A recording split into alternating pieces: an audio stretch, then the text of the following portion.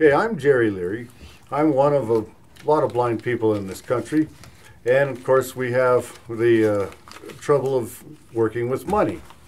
There's many, many different ways to identify money. Most of my life, I've been an entrepreneur, so I've always handled a lot of cash. So these two bills, one's a 5 and one's a 20.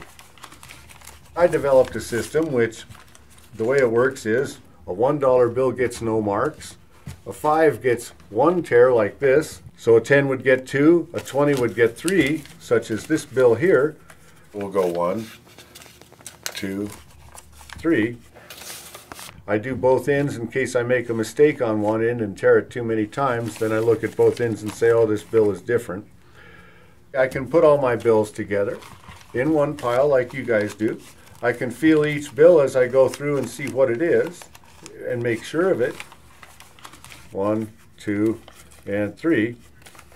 Now there are other ways. Some of the new cell phones and smartphones, of course, you can buy applications or programs that will read money for you.